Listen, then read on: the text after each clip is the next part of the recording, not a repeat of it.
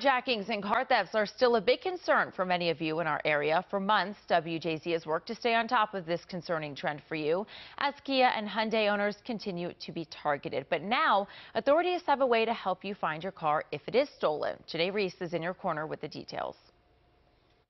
Natalie Cosner spent her Sunday afternoon doing what a parent does best, making sure her child is safe. Actually, it's my son who has a Hyundai Santa Fe. He's 18, so he's, young, so we're always watching out for him. Cosner went to Howard County Police Department headquarters, where officers gave out free Apple AirTags or Samsung Galaxy SmartTags.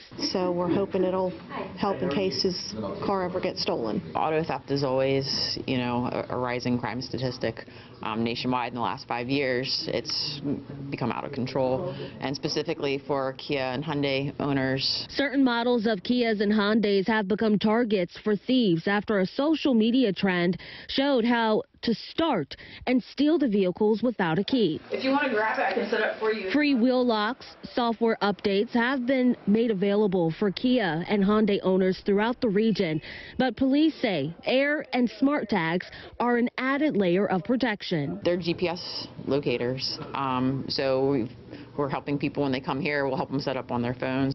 Once your AirTag or SmartTag is inside of your vehicle, if you have an iPhone, all you have to do is open up the Find My app, and it will show you exactly where your vehicle is if it's stolen. If you wake up one morning or in the middle of the night and you see your car missing, call 911. Just let them know that you have these tracking capabilities on your car. Pull up the location on your phone and just give it to dispatch, and we'll be able to locate it from there. Howard County Police gave and set up more than 500 tags for county residents within the last 3 months, and they hope to do this again soon. Reporting in Howard County, I'm Janae Reese for WJZ. Well, today